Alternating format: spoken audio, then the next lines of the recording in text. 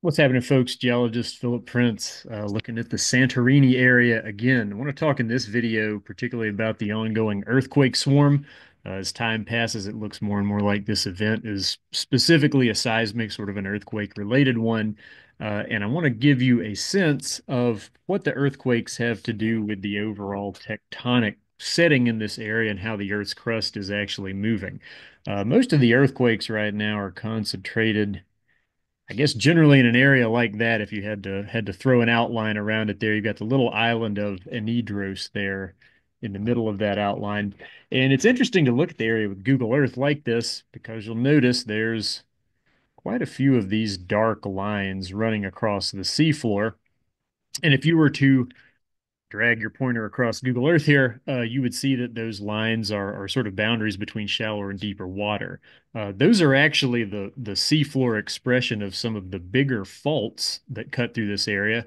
Last video, I talked about sort of the general setup of the overall geology of this region and spent some time talking about how the Earth's crust here is being stretched apart.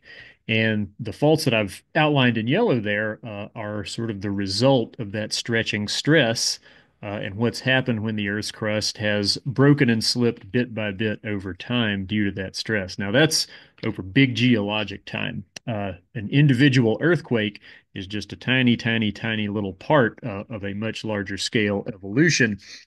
But it's really fascinating to be able to see the Earth's structure in a place like this. But it also demands attention because anytime you have earthquakes like this underneath the sea, they have the potential to disturb the seabed and actually have even more consequences that go just beyond the shaking. So, what's under here? What are these faults? What do they represent? And what's going on with all of these continual earthquakes that we keep hearing about? I'm going to try to sketch this one out like we did last time. This is going to be a much more focused, sort of small scale sketch. I'm going to draw out, it's going to be just sort of my starting section of the Earth's crust here. And we're going to stretch that out and make it longer. All right. So this is that whole idea of stretching the Earth's crust here due to the tectonic stress in the region. And if we pull on a section of rock like that, the stress is ultimately going to cause it to break. And the breakage is going to occur along faults, which I'm drawing in here. And you're going to end up, again, over long geologic time, sort of the integrated, if you want to call that, kind of totaled up results of a tremendously long period of small movements, end up with something kind of like this. Okay, I'm going to have to use the eraser here and clear out our old outlines so we can take a look at our newly broken section of Earth's crust that's going to look quite a bit different from that nice orderly rectangle that we started out with there. Okay, so always make it harder on yourself when you get a bunch of small lines like that. That's looking pretty good. So we started off with that nice clean rectangle, and now after stretching it apart there, have a very much broken section of the Earth's crust. And what's particularly notable is that blocks of it have kind of they've moved downward, and that's something that goes along with the stretching kind of stress. Okay, so what's that going to do? Well, first and foremost, it's going to create what we would call basins here that can collect sediment over geologic time. So we'll kind of draw those in very roughly here. Okay, this is also going to create kind of shallower and deeper parts in the ocean, which is something that we can see on Google Earth. So I'll try to draw myself in a sea level here as flat as possible. We'll take that out into the distance, and we're even going to put an island sticking up out of the water back there to expand the discussion a little bit. If I turn this into a block diagram, I have everything drop off really steeply off the front of that island. All right, looking good.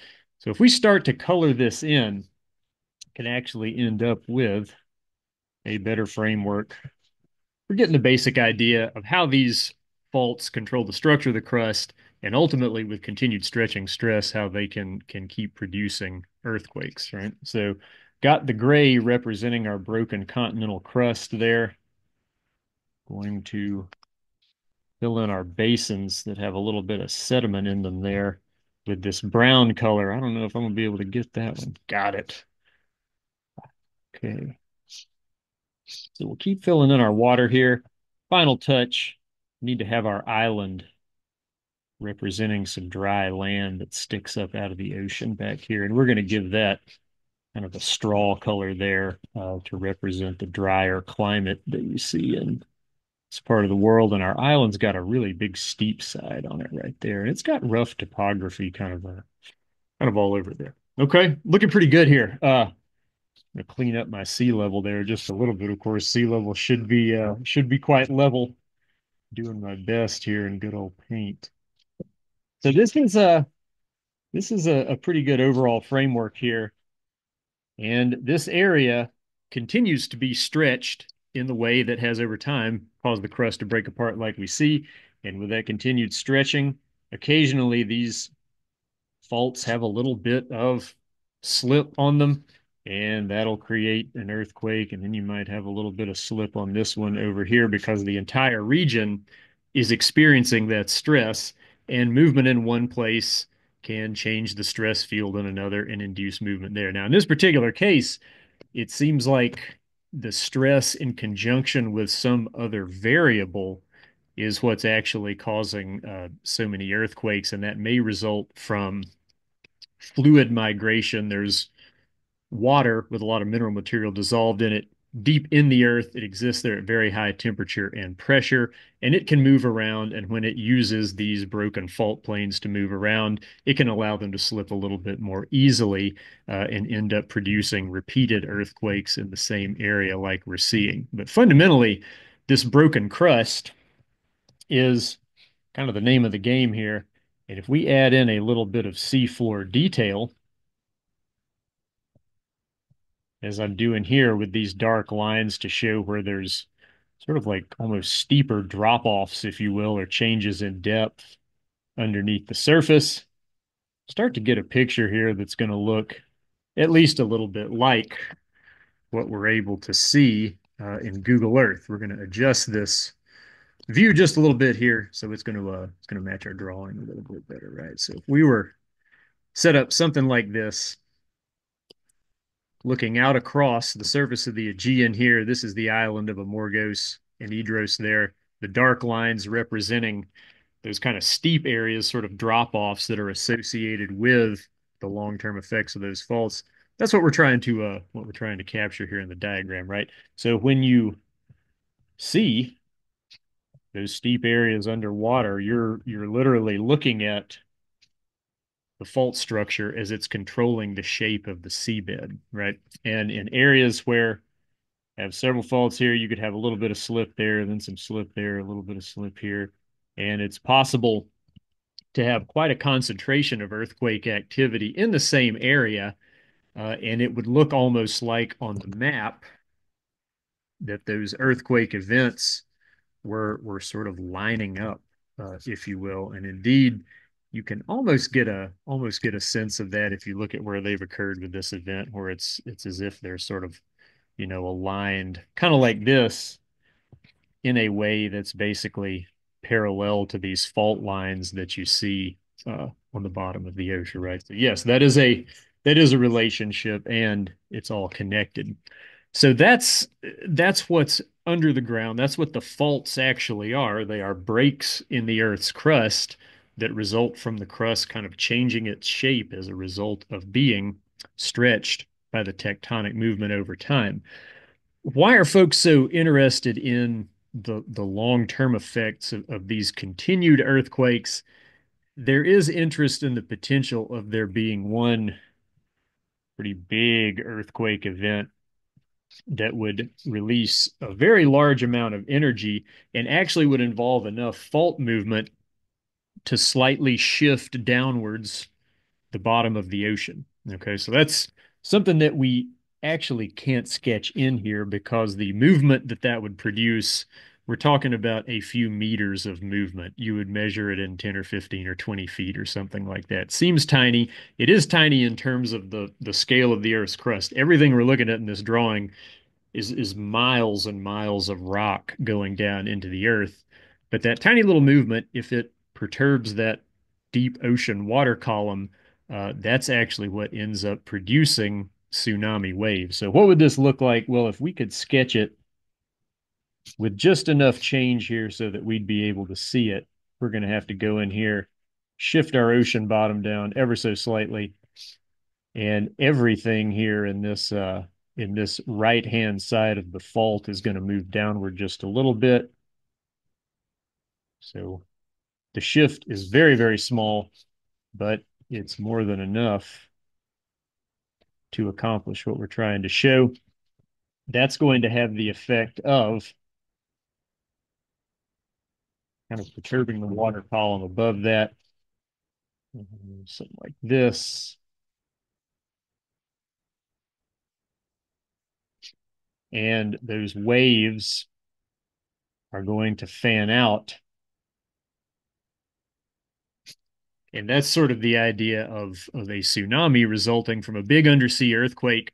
When there is, in this case, downward movement of the seabed, you can also get it from upward movement in places where compressional sort of squeezing together tectonics are dominant, right? That has happened in this region. There have been magnitude, well over magnitude 7, like 7.7 events or something like that in this part of the Aegean. It's a big one in 1956. Given the way our sketch looks, and I'm kind of down in here somewhere, associated with either one of those fault structures there, as they're seen on the seabed. I don't know which released a huge amount of energy, and it did have a very damaging tsunami associated with it. There was some suggestion that with that big earthquake, there was actually like an underwater landslide. So maybe you had, something happen like that, where with the shaking on one of those steep slopes, some material came down. That has also the same effect of kind of perturbing the deep water column in the Aegean there, and that can also produce a tsunami. There was a recent publication that said it was from the earthquake and the actual movement associated with it. One way or another, it's something to keep in mind, as this place, of course, does have a history of big earthquake events, right? And you have to look no further than literally the appearance of the ocean bottom here with all of these kind of steep drop offs I've talked about and deeper areas, kind of like you see here, shallower water. All of those are telling you that this is a part of the Earth's surface that is very much alive. The movements that are happening now are tiny, tiny, tiny, but they're just one component of this much bigger and longer term story, right? So we'll flatten our ocean surface back out here.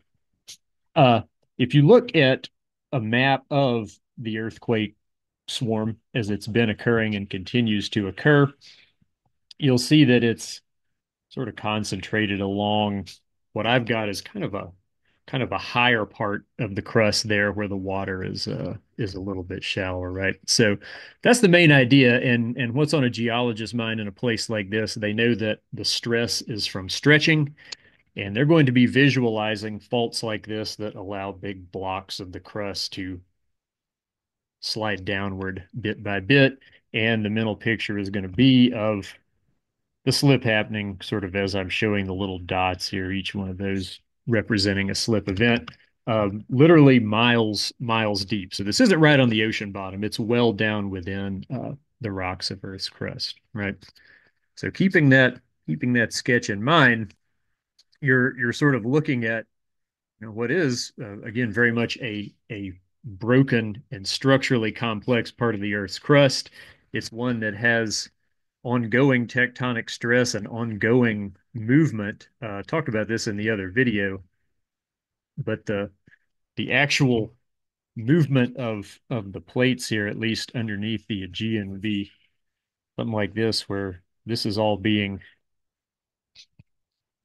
pulled down to the south by the African plate sinking down underneath it.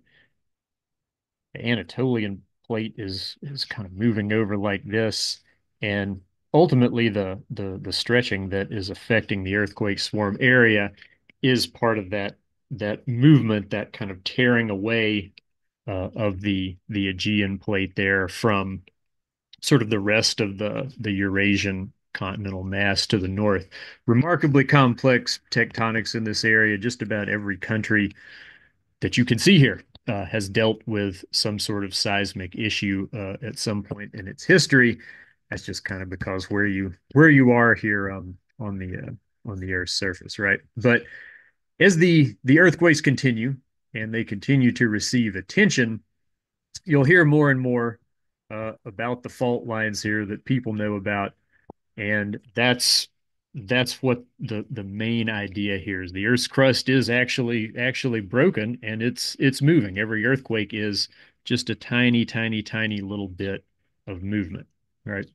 What's going to come of this? Nobody knows. It's sort of a wait and see type of thing, but this has been a pretty notable earthquake swarm, and it doesn't appear to have really diminished in its strength so far, which is also an interesting characteristic. So, hope you found this video useful. You hear a lot about this. A lot of times, you don't actually see any representation of the overall idea of what is down inside the Earth that's actually causing this to happen. And this is where it's going on right now. Of course, there's countless locations around the planet where you could see something like this happen down the road because Earth is very much still alive in terms of plate tectonics, how the plates move and shift around, and how they put stress on the rocks to ultimately cause them to break and give you earthquake events.